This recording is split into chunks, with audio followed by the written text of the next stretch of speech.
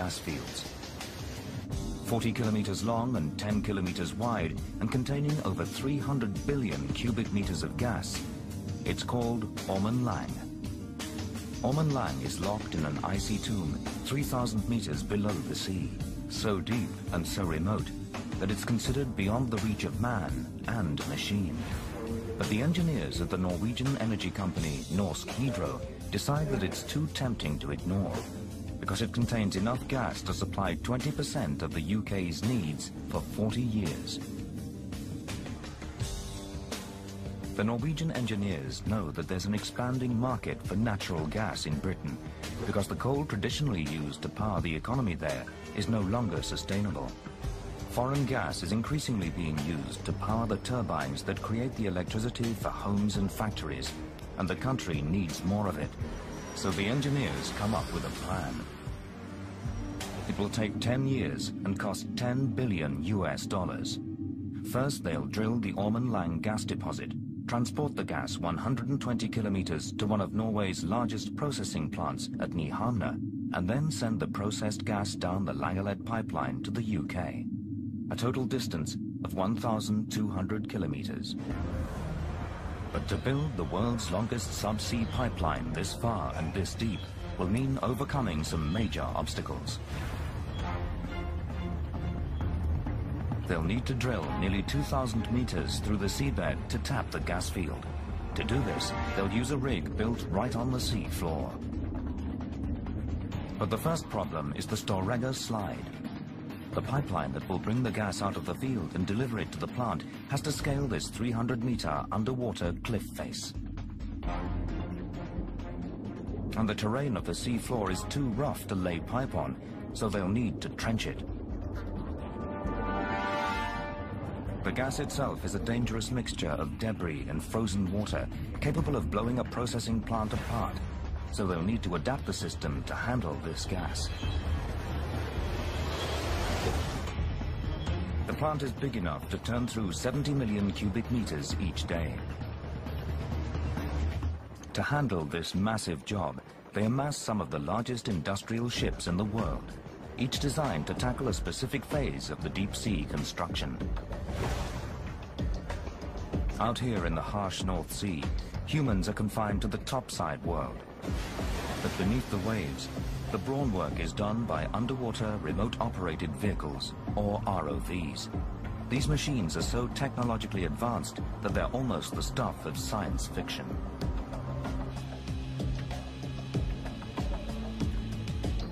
It's a monumental challenge, but with so much gas industry money behind them, the engineers can dare to dream.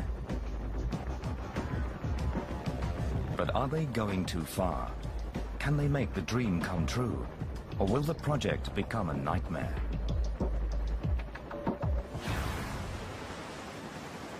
First, they search the world for a gas well platform which will work in these torturous seas. Existing designs all fall short. The weather here is too stormy and the water too deep. So they come up with an ingenious solution. If they can't bring the gas up to a rig, why not take a rig to the gas? Inside this warehouse in Tonsberg on the coast of Norway, the key to solving this engineering challenge is built. In a daring move, the engineers combine the function of a surface platform with a seabed drill guide. Called a template, it's essentially an underwater gas platform that will guide the drills through to the gas field and control the well flow. Conventional gas platforms are surface structures manned by an army of workers. But in this case, the platform will be dropped onto the seabed where it's clear of the wild North Sea weather. A drill ship will then dock to it and from above guide the drills through to the gas field. When the drilling is done and the gas is flowing, the drill ship will depart, leaving the template to control the wells. 4 of these monsters will be mounted onto the seabed, and through them, a total of 24 wells will be able to siphon over 70 million cubic meters a day from the gas field. The template will then direct and control the gas flow to a shore-based plant. The entire unit will be operated by remote control from a manned center 120 kilometers away. Richard Bainan is a subsea engineer. The main thing that you've got, the difficulty that you've got, is it's dark, it's, you know, it's the devil of a job to put it in the first place. You've got to get this equipment onto the floor. It's highly valued, highly priced piece of equipment, and then you've got to put it together with robots, and you've got to make sure it doesn't leak. And apart from that, it's easy. The stakes are huge. The engineers have to build it to withstand pressures that would crush a normal submarine, and it has to operate flawlessly for more than 40 years in a harsh saltwater environment. Once it leaves this warehouse and is lowered to the sea floor, there'll be no going back. It will be committed to the seabed forever. The 1,000-ton structure can't float on its own, so it's loaded onto a seagoing barge for transport to the drop site. With all the planning and building behind them, it's now the weather that will determine if the mission is a success or a failure. They plan the 4-day journey to the drop site to coincide with summer, the season of the calmest seas. Not that that means much out here in the North Atlantic. They rendezvous with the world's largest crane ship, the Thialf, a super crane that does heavy lifts at sea. The 2 cranes mounted on board can lift over 14,000 metric tons, about 80 747 jumbo jets. The barge and Thialf wait for a weather window before lift operations can begin. The contract to install the subsea component is worth $21 million US. With so much at stake, they do a practice run back on shore. The crane and ROV operators rehearse the drop in a 3D virtual underwater world to simulate the one they'll be working in. Weather, depth and weight will all be against them. Finally, it's time for the real thing. Lines are connected, and the record-breaking sea drop begins. This is their only chance. If they miss, and the structure settles on the seabed in the wrong place, they'll have to build another one and set the project back by a year. Computer-controlled thrusters hold the crane ship over the drop site. As it drops below the surface, the underwater ROVs go into action and take over as the eyes of the operation, feeding video back to the control room. The engineers scan the rig for problems as the pressure increases.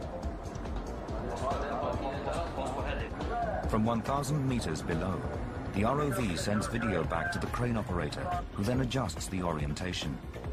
The ball bearing has to be kept as close as possible to the center of the bullseye. He keeps the drop going, even when it's just meters away from the sea floor.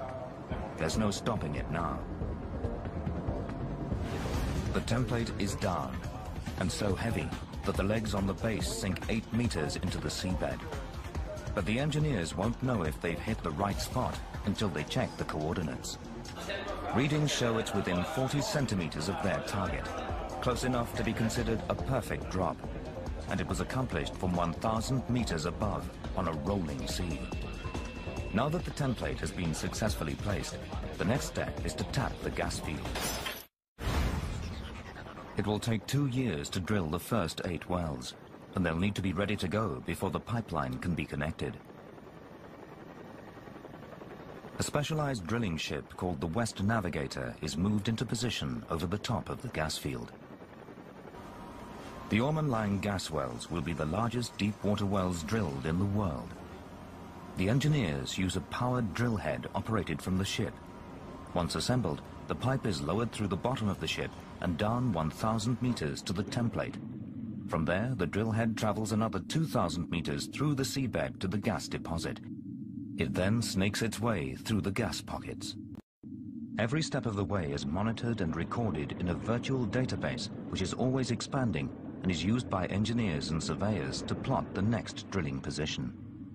Back on land, the team can enter the cave, an amazing 3D undersea simulation. By virtually passing over the seabeds in the gas find, they can locate the most promising parts of the deposit.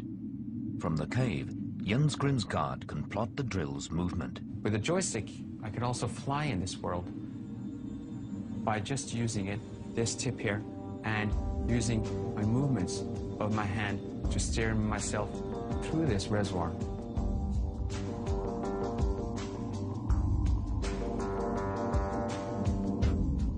process, data collected by the drill is sent back in real time to the database. The computer then generates images which put the team right in the gas deposit. They can pinpoint spots from 10 kilometers away with astonishing accuracy. That would be compared to that your dentist would be in the 10th floor, and you would be situated in the first floor, and he's going to fill out one of your tooths back there. We're getting extremely good results by doing this.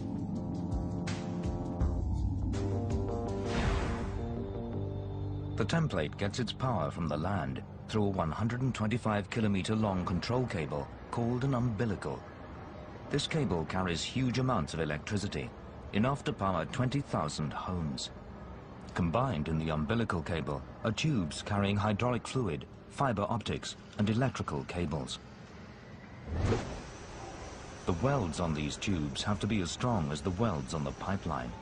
This is the fuel and control connection to the template. Without it, the template would just be 1,000 tons of useless metal at the bottom of the North Atlantic. Because the cable is so long, it's built in a factory on the dock, and as it's made, it's fed onto a giant spool on the deck of the Scandi Neptune. Once the entire cable is spooled up, it heads out to the Ormen Lange gas field to connect the control room to the 4 underwater templates. But now the engineers have to prepare the seabed. The bottom of the ocean under the North Sea is a treacherous place, and the team building the world's longest underwater pipeline is about to face a mountain of trouble. 8,000 years ago, 2 pieces of Norway, each about 300 square kilometers, slid into the sea, causing a mega tsunami. The landslide, known in Norwegian as the Storegga, created a huge shelf in the ocean's topography. The Ormen Lange gas field is on the edge of the Storegga, locked inside the huge depression left behind by the slide. This underwater disaster created a mountainous seabed with peaks that rise between 25 and 55 meters. The biggest concern for Hydro is how to get the pipeline up the Storegga slide face, a whopping 300 meters. Underwater surveys reveal a rugged and fractured seabed, but any unstable sediment has long ago disappeared. The rock is more than stable enough, and it would take a new ice age to dismantle it again. But the study has made the engineers more aware of the seabed and the pathway they'll need to clear for the pipeline that will connect the underwater gas rig to the land. First, they need to build a 3D model of the sea floor and find the easiest route. To do this, they create a virtual reality program.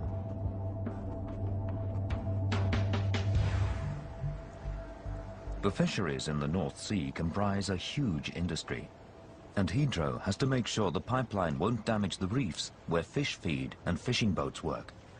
But the concern isn't just the environmental impact at sea, but also on shore, where one of the largest gas plants in Norway is being built. The land connection they've chosen is the small island of Gossen and the tiny community of Nyhamne. The destiny of this quiet community will be forever altered now that it's been designated the landing area and processing plant for the Ormen Lange gas project. What was once a remote corner of Norway will be transformed into a bustling industrial center. Here, raw gas from the Ormen Lange gas field will be converted into usable fuel. But to do this, more than 2 million cubic meters of rock must be carved